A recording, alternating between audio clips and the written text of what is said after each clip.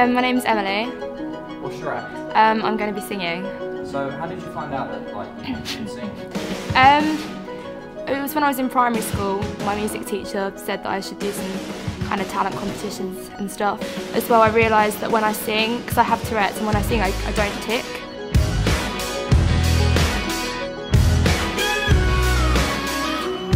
So what made you want to do this competition? I've done stuff like it before. I've sung on TV and stuff. Really? Yeah. Yes. Honestly, I would probably get another tattoo. I'm going to be honest. Ladies and gentlemen, Emily Carter.